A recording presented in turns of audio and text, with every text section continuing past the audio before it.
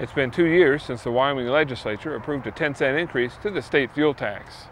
So far, WYDOT has completed 17 projects funded by the tax increase, and another 14 similar projects are underway. Well, the primary intent of the legislature was to try and preserve the existing system. We really weren't trying to look at expanding it, but rather preserve what we have. The completed work has served to restore about 120 miles of highway, and the work now in progress will repair another 90 miles. If we hadn't had the gas tax to do those projects at a later date, would have cost more money. You'd have seen further deterioration of the roadway, and so those projects may have had to been a reconstruction project rather than a surfacing project. Pavement preservation is work such as crack sealing, chip sealing, and pavement overlay.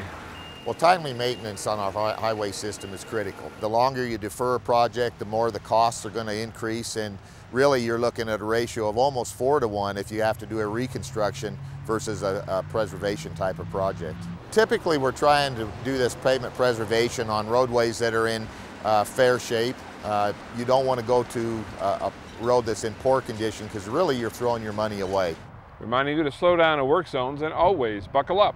This is Doug McGee reporting.